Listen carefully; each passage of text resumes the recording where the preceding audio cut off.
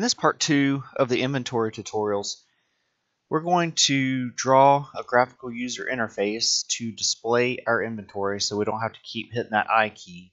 And then we're going to set up a two-dimensional array to hold our inventory. So we're going to start by creating an object,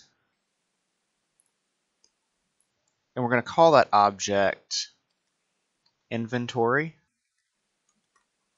And this is going to be what is going to display our inventory. In fact, we'll call it inventory display. So we're going to have a create event in here, and in this create event we're going to set up some variables for the location where we're going to draw this graphical user interface.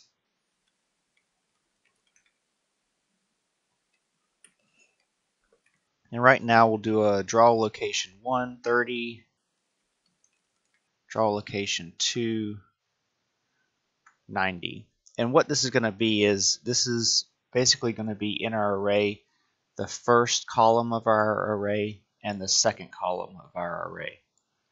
And this is going to indicate where it starts drawing on the x-axis.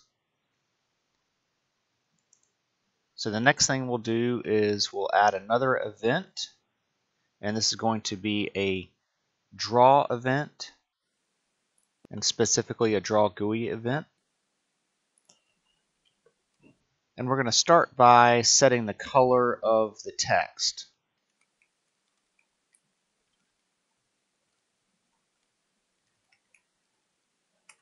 So we'll have white text, and now we're going to need to cycle through our inventory. So we'll set up a for loop. Just like we did before, we'll use I as the variable.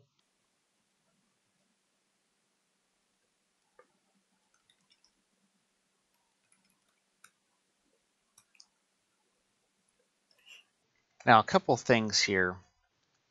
We're using this I counter, but now we're going to have that as a global variable instead of a local variable.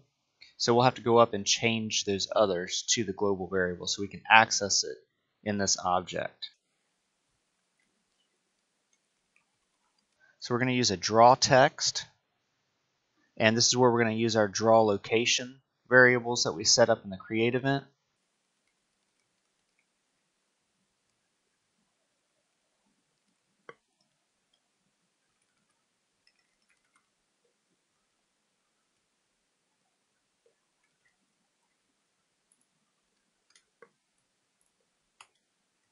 And we'll set up another draw text,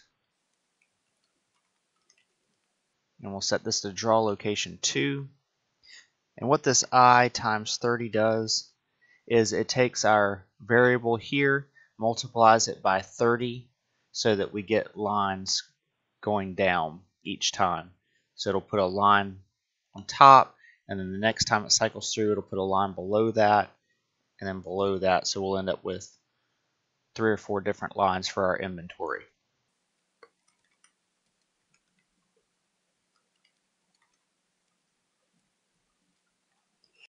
Right now I have this set up where it's actually going to display the same thing simply because we only have a one-dimensional array right now. In just a few minutes, when we add the 2D array, we're actually going to come back here and set this line to our first column and this line to our second column in the array. And I'll explain that in just a second. So the next thing we're going to do is we're going to come back up here, and we just need to go through and take all of our I counter and change them to global I counter. And I'll go change all of these up here, and I will be right back. Alright, I've set all the I counters to be global. So now we're going to go through and change our one-dimensional array that we had to a two-dimensional array.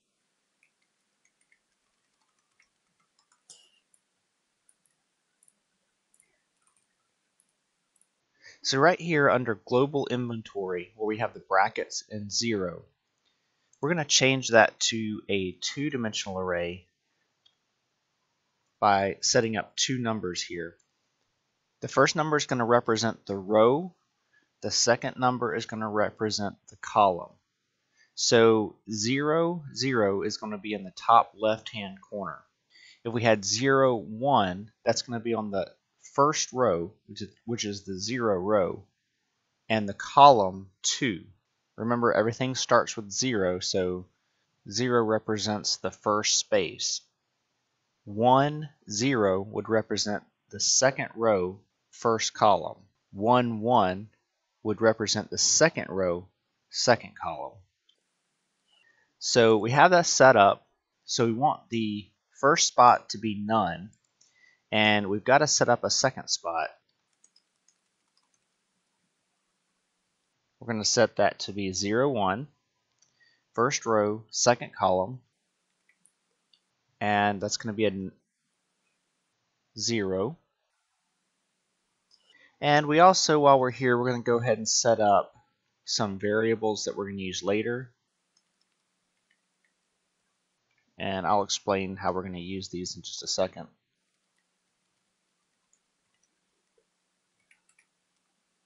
Alright, so now we're going to move down to our object axe, and we're going to change this from a one-dimensional to a two-dimensional array.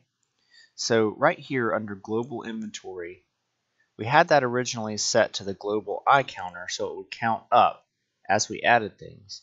Now we're going to add our second spot for our two-dimensional array.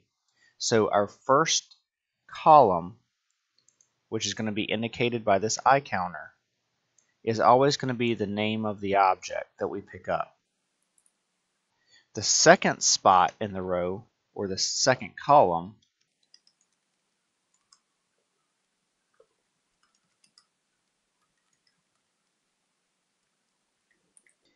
is going to equal the number of items that we've picked up. So we are only going to have one axe. This number will be set to 1. We'll leave everything else the same. We'll go ahead and move down to our maul. We'll do the same thing with our maul.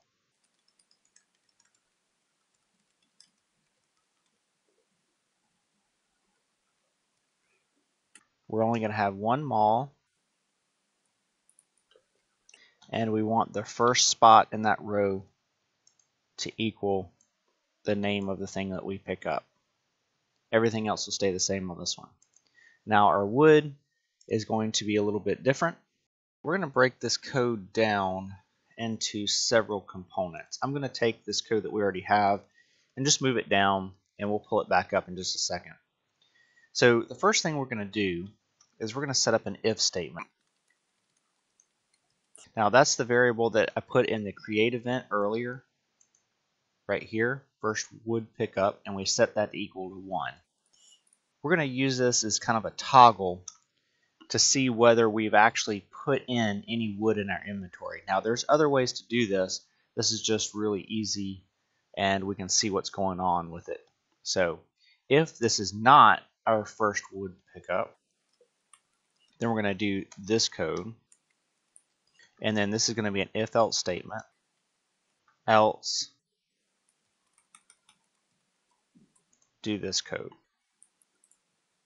So if this is our first wood pickup, which is going to be our else here, this is where we're going to go ahead and bring in our old code. We're going to tweak it just like we did our axe and our maul. So we're going to set this as a 2D array. We want the first spot in this row to be the name, which is wood.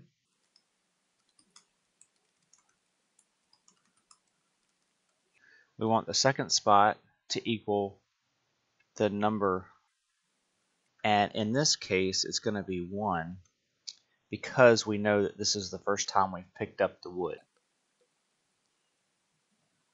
Now the way we're going to tell it that is at the end of this else statement, we're going to change our variable to be 0. So now this will only run one time. That's the very first time we pick up the wood. If we already have the wood, we need to change this up a little bit. So we'll break this piece of code down into two sections as well. The first section we're going to look at here is just how we're going to handle picking up the wood. And we're going to do that by basically copying this code, and we need to tweak it just a little bit. So this is basically going to set the first spot to wood. This is going to set the second spot to 1, which is no good. We're going to have to change this 1 here, and we'll do that in just a second. But in order to do that, we actually have to find in our list where wood is. So we're going to use this as a for statement. So we're going to set up a for. We'll use the variable a, while a is less than the global I counter.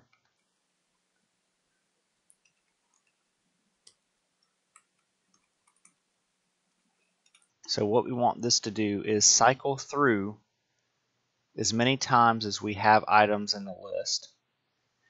We're going to set up another if statement.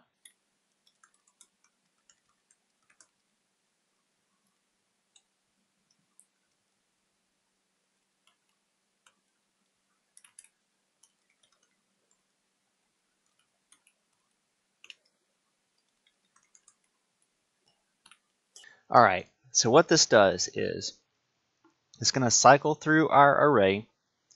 It's going to find the spot that equals wood, and when it does, it's going to set this wood object to equal that number so we can tell what row it is. So our wood object variable now becomes a number which correlates where wood is in the list. Now we're doing that because we need to come down to this spot here, and we need to change a couple of things. We're going to create a variable number of wood to equal global inventory. So wood object, our 2D array, is going to determine which row it's on. It's going to set the spot number 2, the column number 2, excuse me, to be whatever it is plus 1. So this is going to be our counter. So if it equals 1 already, then the next time we pick up a piece of wood is going to equal 2. And then we need to set this one down here in our 2D array. Instead of 1, we want it to equal whatever this new number is. Alright, as I said earlier, we're going to get rid of this I press, and we're going to add a kind of a heads up inventory. So down under our object Draw GUI, we need to add our 2D array in this as well. Remember, we used the one-dimensional array here to set up what our inventory was. So now we're going to do I, 0 for the first column and I, 1 for our second column. And we're going to go over to our room and we're going to pull our object inventory display into the room. Alright, so now we're going to test this out.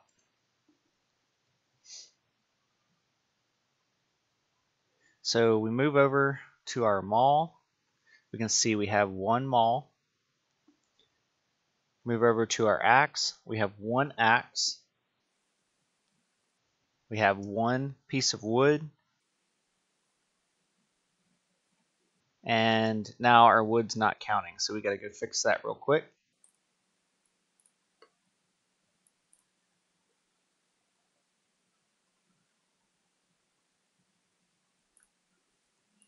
Alright, the problem that I had was that right here in this if statement, if this is not the first time I've picked up wood, we need to change this so our global inventory, our 2D array, the first spot, instead of it being just a counter, we actually need to make that equal to the wood object so that it's adding to this same row and not trying to add a new row.